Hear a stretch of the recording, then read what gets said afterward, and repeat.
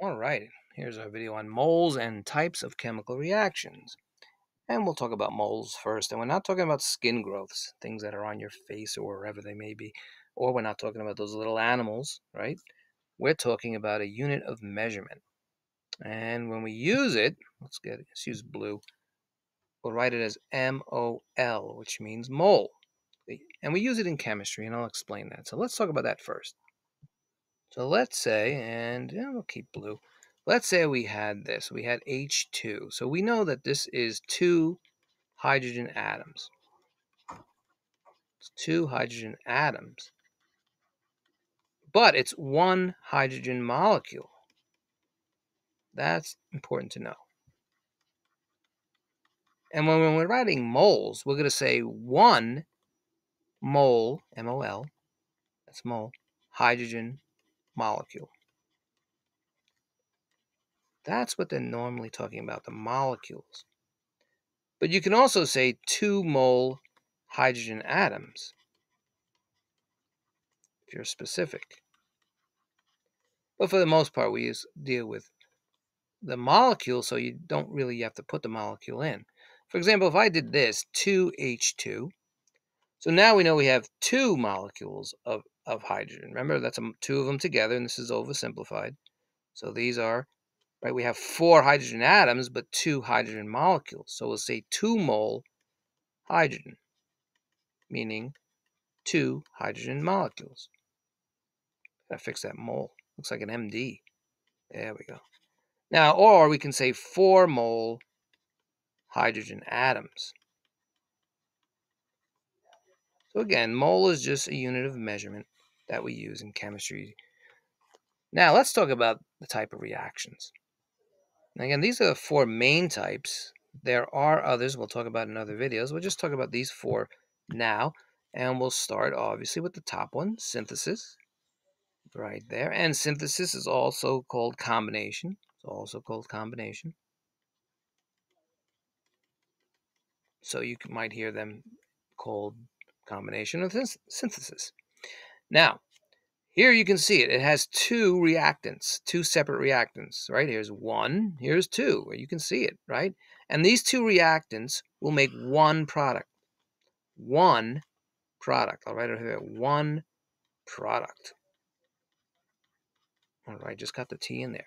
So again, 2 reactants, 2 or more reactants are going to make 1 product. Let me give you an example of that. Let's use that color. And we'll come over here.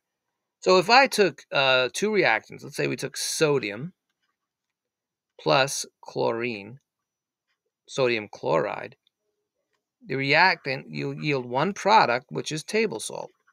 So sodium plus chlorine will give us sodium chloride, table salt. 1 product. Pretty simple, right? Now let's talk about decomposition. If you look at it, it's the complete reverse. You have a compound here. This is 1 compound, and it's going to yield, it's going to make 2 products. The complete reverse. So let's get a clear page. I'll give you an example of that. All right, let's use black. Why not? So let's say we had this. We had Hg, which is mercury. Mercury is a liquid. And by the way, it's the only metal that is liquid at room temperature. But here we have now a compound, right? And this compound is gonna be solid. So even though mercury is liquid and oxygen is a gas, when you put those 2 together, it'll create mercury oxide, right? And that is a solid. The product will be mercury oxide. And so it'll yield, and by the way, it needs this delta sign because heat has to be added. Remember, that's the Greek letter delta. Remember Delta Airlines. And it means heat is added in chemistry. Heat is added. Now in math, it means the change of. Remember the change of y over the change of x to find slope? So this will give us, these are the reactants. And there's 1 compound. This is 1 compound. So it's A and B, 1 compound, giving us A plus B, giving us our mercury plus our oxygen. And of course, the mercury now, this will be liquid, and that's gas. So you'll see S and L and G. You also see this. We're going to talk about this one in the next one. And it's, you can hear it as aqueous. Most people say aqueous, but you'll hear in other countries sometimes aqueous. So whatever one you want to say, but we'll say aqueous here. All right, so the third one, and we'll use white. We'll circle that over here. Here's the third one, single replacement reaction.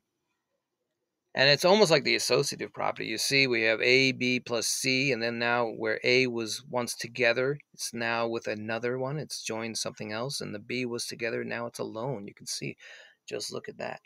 Well, here we're saying we have a compound, right? We have a compound over here. We'll write it over here. We have a compound plus a pure element. A compound plus a pure element is going to give us a new compound, and a new pure element.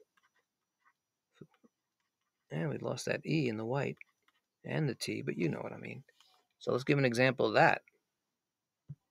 So let's write it out, right? So you have a compound, right? Let's say just AB, it's a compound, plus a pure element, C, and it's going to yield now a new compound and a new pure element.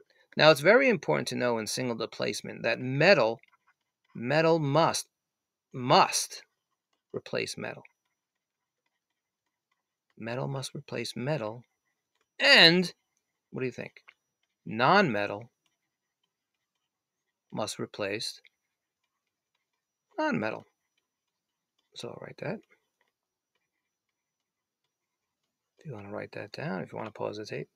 So let's give an example. I'll show you. Let's say we took sodium and chlorine. All right, that's our A and B. And then we added potassium. So Na and Cl, sodium chloride, you're going to put an AQ, aqueous. In other words, it's dissolved in water. And you know salt is dissolved in water. That's why they put the aqueous there. And potassium is an alkaline, so we will put it's a solid. So we have potassium. And it will yield, what do you think it will yield? Remember, we have it up here. We have A, and by the way, sodium is a metal. So a metal must replace a metal. So you can't have the metals together. You can't have Na and K together in this single displacement reaction. So what you should see now is the potassium replacing the sodium with Cl, and now the sodium by itself. Because right here, like I said, metal must replace metal. We just cut through the metal there. Now let me give you one if non-metal replaces non-metal. So let's say we had, and why don't we let's use purple. What if we had sodium and bromine? Sodium bromine, which is a salt, by the way. That's a salt too. So this is the AB compound, single compound, plus, here's our C, and we had chlorine. It'll yield, so now the sodium or the bromine has to be replaced. What has to be replaced? Remember, metal replaces metal, but non-metal replaces non-metal. So now the sodium is going to stay, the chlorine's replacing the bromine. Right, so that's now AC, AC/DC, right? And we have B, which is the bromine, Br. So that's non-metal replacing non-metal. So remember, in single displacement reaction, metal replaces metal, and non-metal replaces non-metal. Okay, let's do our last one. And by the way, NaBr, sodium bromine, is used as like a hypnotic, not to hypnotize you, but like aiding sleeping or like sedatives. All right. And now we have our double displacement. So we have two compounds, and they're going to create two new compounds. So right here, just study it right here. Make sure we have our pen ready. Get that white going. All right, and so I'll do a circle here. So you see that A was with B, but now A is with C. And C was with D, but now C is with A and D is with B. So again, two compounds creating two new compounds. Let's look at an example of that. So again, just remember that a metal replaces a metal, and a non-metal replaces a non-metal. So we'll use blue. Why not? So again, we have, it's right over here, we have a compound plus another compound. It's double, right? It's going to yield a different compound. Let's look at it, right?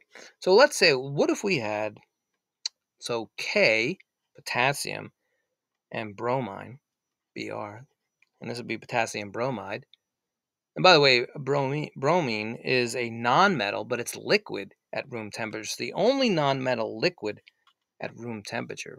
Remember we talked about mercury? It was the only metal liquid at room temperature, but bromine is the only nonmetal that's liquid at room temperature. But it's still a nonmetal. So we have a metal, we'll just say M, and nonmetal. And then we'll add it. Let's say we'll use silver, Ag, and we'll use that nitrogen and oxygen. So this will be silver nitrate. And this will yield, so now we have a metal and a nonmetal. So how do you think this should work out? All right, so if we take the potassium now, we'll replace the silver with the potassium. Right, so we'll have potassium with the nitrogen and oxygen, and we'll get potassium nitrate. Let's write that there, potassium nitrate. You see how the metal replaces the metal, the non-metal replaces the non-metal. And then over here we have silver, it's replacing the potassium, and we get silver bromide. Silver bromide. All right, so those are the 4 types of chemical reactions. There are other types we'll talk about in other videos.